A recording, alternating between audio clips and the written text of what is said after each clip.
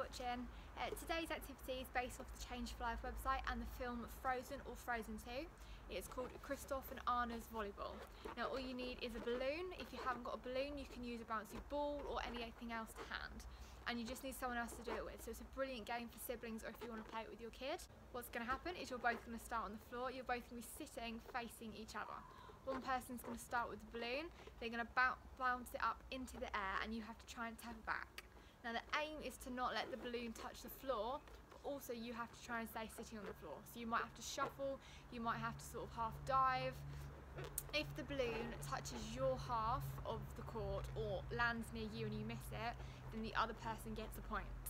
For this you could set a limit for who can get to maybe 5 points or 10 points first, or if you want to set a time limit on it, you can see how many points you get in maybe a minute or 2 minutes, or you can just do it for fun. I hope you enjoy and thank you for